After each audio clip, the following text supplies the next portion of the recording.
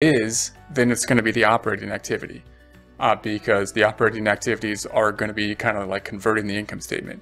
If it's not, then the question is, are you dealing with the purchase of an asset, a long-term asset? And if it is, then it's going to be investing, because we're investing in the future. We're investing in equipment. If there's a difference up here that doesn't have to do with purchasing or selling an asset, then it's probably financing, because the whole purpose of it is just to get capital for the running of the business. So in this case, we obviously are, if we're dealing with equipment, the journal entry is to debit equipment and to credit either cash and or a loan. None of those are income statement accounts, so it shouldn't be in the operating activities. If we sold the equipment, then we debit cash, we credit the equipment, and we might have a gain or loss. We also have to take off and debit the accumulated depreciation.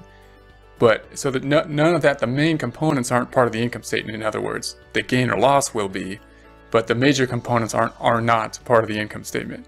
So that means it's going to be dealing with a purchase or sale of something that we invested in, equipment.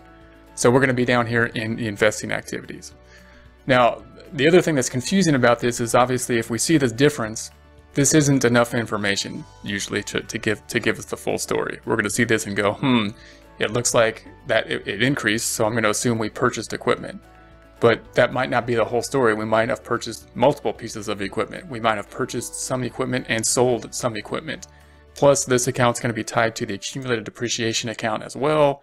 And we may have purchased and sold equipment that was financed. We might have loans related to it. So the purchase of equipment, because it's a big line item, is often more complex than just one purchase of equipment. So in order to do that in a book problem like this, we would go through the detail and say what else did they give us related to the purchase. If we are in practice, of course, we would just look at the detail of this item in terms of the GL account and say, okay, what's in the GL account? And then we'll look at all the journal entries related to that GL account. We will do that in this problem, but not now. What we're going to do now is not get into the detail of this, because that'll muddy up the waters. What I want to do is just get to this number first. I want to find a home for all these numbers, get to this number, and then we can go back and try to get to